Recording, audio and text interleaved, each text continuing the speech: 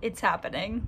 Hey guys, my name is Miranda and welcome to my universe. Today I am going to start Throne of Glass by Sarah J Maas because it's about time that I started this series. So I haven't started reading it yet, but before we begin, first of all, this video is going to be totally spoilery. All of my vlogs tend to be really spoilery. Second of all, my life is kind of insane right now, so I have no idea how long it's going to take me to read this series. There are 7 or 8 books in the series. I only own the first 2, but I do have access to the rest of them through my library, so I'm definitely still going to read the entire series. My goal right now is to finish this series in 3 weeks, so have 3 vlogs up for you guys, but I have no idea if that's actually realistic or not, just because I am starting my 2nd year of college tomorrow.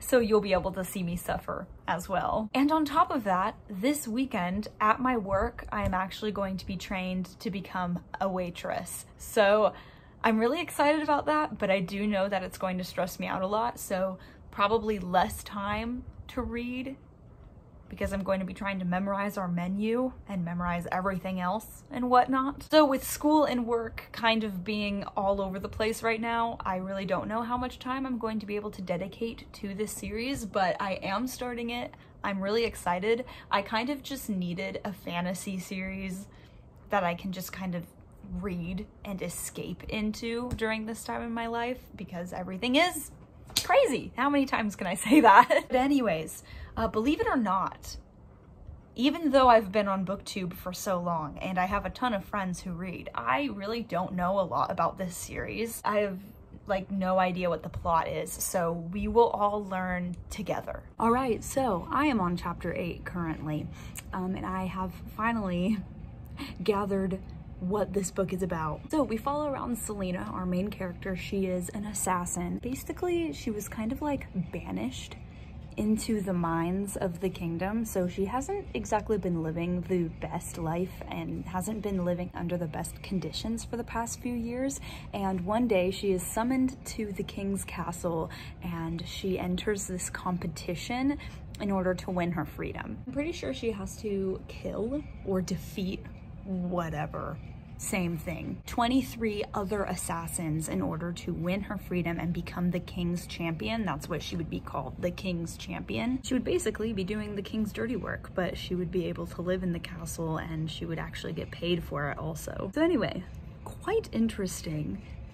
Very different from all of the other fantasy series that are out there, so I'm really excited. I have no idea how I feel about Dorian, who's the prince. I've heard a lot about him. I feel like he probably is one of the love interests in this book, but I don't know how I feel about him yet. I just haven't gathered a lot from him, so we'll see as we go on. All right, boys and girls and every single person watching this. Throne of Glass. I finished it. I really liked this one. It was very different from all the other dystopian kind of young adult series that I've read. I cannot explain to you whose side I am. I am losing track of my words. Hello. I cannot even begin to describe whose team I'm on when it comes to the boys in her life, because I like Dorian, but I also really like Cole. Is that his name? Is that how you pronounce his name? I have no idea. Kale. Kale. Kale. Kale? Kale. That's really awkward. Kale. I really like him too. Like, I really like him. He's really sweet, and Dorian is just kind of, I mean, I don't know.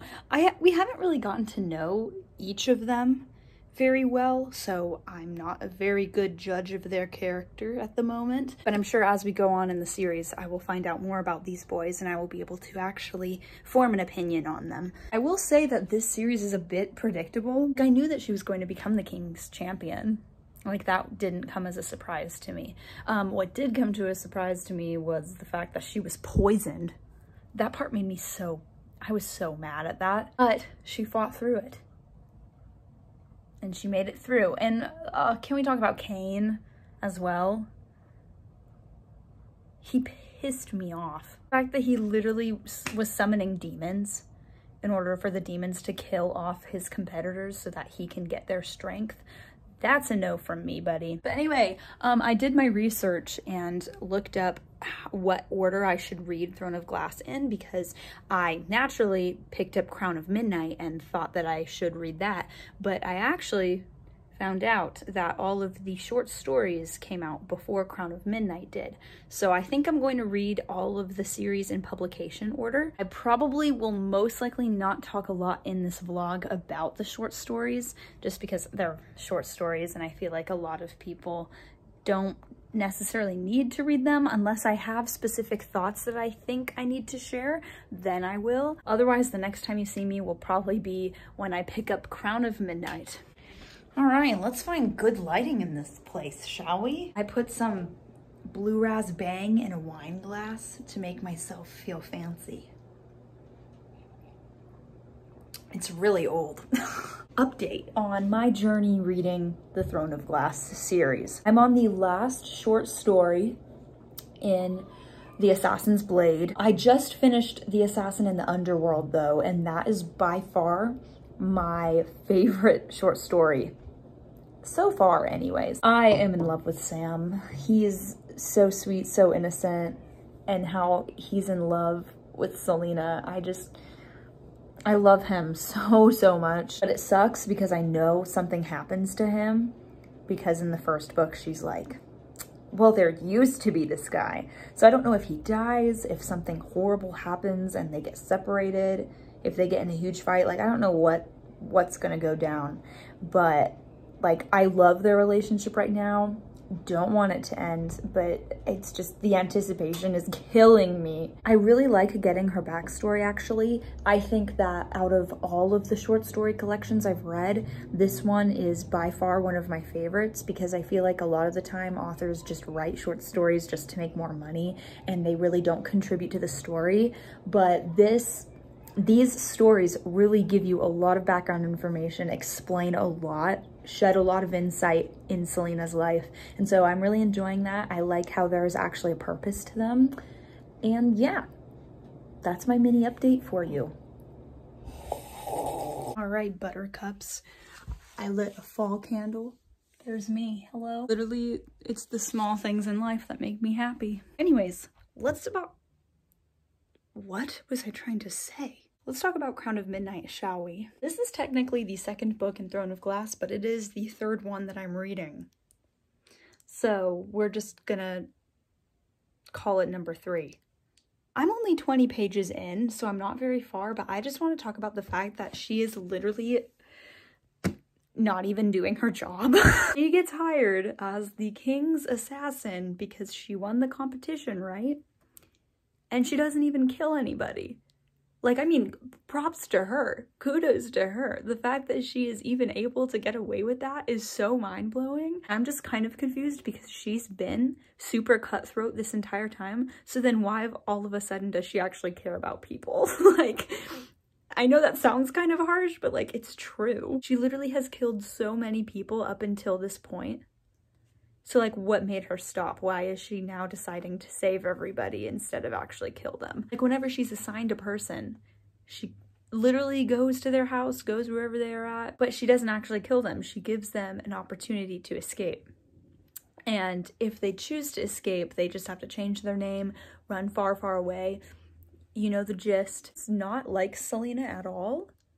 But I'm glad. Like, I'm surprised, but it's a good surprise, because that's something that I would do. I would not be able to actually kill these people. But the fact that she is an assassin and now she's not, even though she has the highest rank an assassin could have, my brain hurts. Hello, everybody. As you can tell from the date, or is it on this side, I'm not sure. I'm basically taking this slow and steady. That's how it's going. I'm really enjoying it though. So Crown of Midnight, I took the sleeve off because sleeves annoy me sometimes. I'm a little past halfway. Chaol is definitely my favorite. Okay, I see why people like Dorian. I mean, he's royalty. He has this magic that has randomly awoken within him. But right now, I love Chaol, okay? I'm kind of really upset that Nehemia is dead. Really even more upset that Selena decided to go off on Chaol because it's obviously not his fault. I don't know why she's so mad at him and so determined to kill him. Like, how does that connect in your brain? Like, literally just 2 seconds ago, you were in love with him, and now you almost put a dagger in his heart? Like, what? What? Sorry. Romeo and Juliet could never. Wow, wow, wow. So much has happened.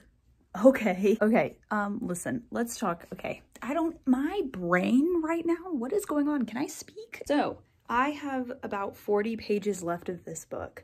Kind of still wanted to pop in here though and update you because right now something insane is happening. There's so much. There's this secret passageway underneath the library that basically leads to the king's chambers, like this area nobody knows about. And the king trapped this creature there. Don't know if it used to be a human. Pretty sure it used to be a human, but now it's like a crazed thing. And it has escaped before, but it has never killed anyone. But when Selena goes down there, because she discovered all of it, you know, basically almost dies from it. Okay, dogs, hello. It almost kills her until Dorian shows up and helps her fight it. And that's the night that she finds out that Dorian has magic because Dorian tried to seal a door off with magic. In the midst of all of this, she basically finds out about these 3 ward keys that when they are used together, they can open the gates of like all of the different dimensions. So Selena finds out that the king has at least one. She doesn't know if he has multiple, but she knows he doesn't have all 3 because that's technically how you could control the entire world. But that is how the king ended up getting rid of all magic except his own. Thus, Dorian, his son, also has magic. But he used one of the ward keys to control the magic in his realm and to get rid of most of it. And so that's also how he was able to take over more land and gain control and more power. So he's basically pretty twisted, pretty evil. But Selena opens up a portal to see Nehemia, and like, bro. Nehemia basically is all like, Selena, you shouldn't have opened up this portal. You literally will never do it again, otherwise you won't survive it. I really like it. Like, I really like this story. It gets so complex as it goes on. I really like Dorian. Oh my gosh. Like, oh my gosh. Like, not even as a love interest, just as a character.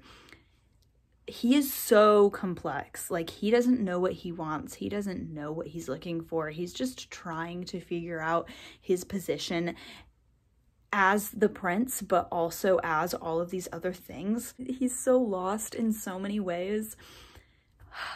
I love him. I love Chaol, but like Dorian, I can see why people are all hyped about him, you know? I will pop on here again and let you guys know how I feel about the entire book.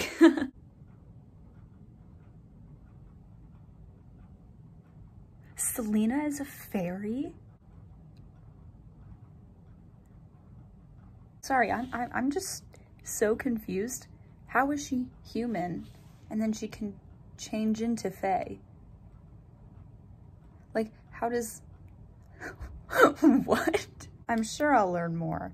I literally got to the chapter where she turns into fae in order to save Chaol from the monster thing that she accidentally, you know, summoned with the portal. I'm literally on like the last 15 pages, so I guess we'll see. Oh my gosh, what did I just read?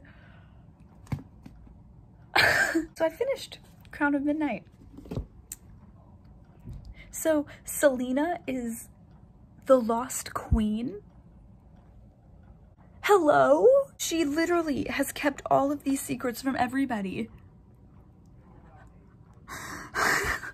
How, Selena? How? This book was so twisty. Like, I can't even begin to describe how many twists there were. First book was pretty predictable. This one, not so much. I loved it so much. I'm too invested in this series now. Like, Like, you can't just leave me with that cliffhanger. All right, well, that will be all for this vlog because I need this vlog up by tonight. But you will definitely see more from this series.